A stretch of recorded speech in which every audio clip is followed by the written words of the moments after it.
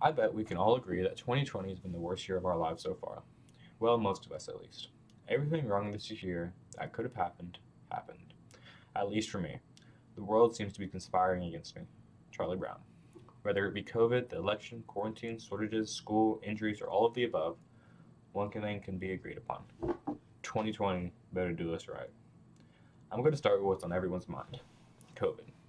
It has recently put us in this lockdown and is responsible for over 300,000 deaths in the US alone. I was the lucky one. I was asymptomatic. The worst part about it was the fear of transferring it to my family, as I had no idea what their reactions to it would be. Quarantine sucked, and as you may know, I recently had knee surgery and was bedridden for about 2 days.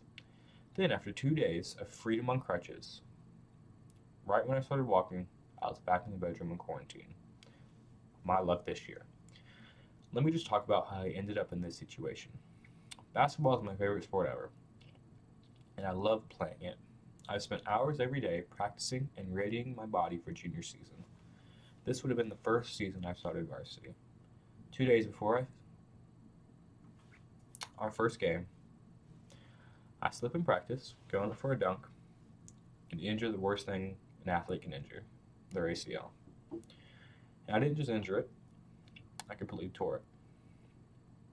Hundreds of hours of getting ready for the moment, and it was taken away from me because of a wet floor. My entire junior season is gone. I'm not gonna lie, it hurts. On top of that, I haven't gotten to watch my teammates compete because of this quarantine. And that's not all. I take my academics very seriously, and now the school tells me I can't come to school to learn or to take finals.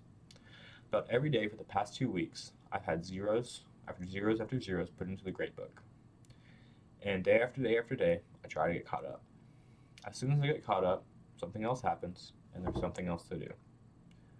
On top of that, I will have zeros put in my finals for next semester that I cannot fix until 3 weeks from now.